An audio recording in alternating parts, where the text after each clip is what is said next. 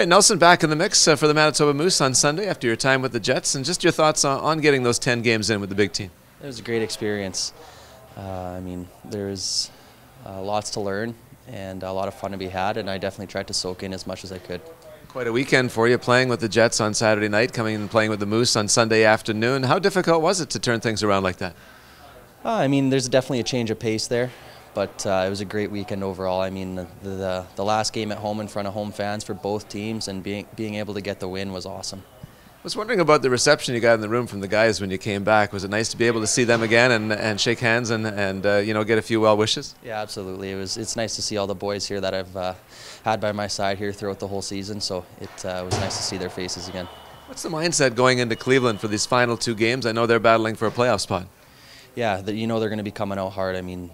Like you mentioned, they're battling for that fourth position, but we want to make sure we finish strong as well, so we're going to bring our A game and just go from there.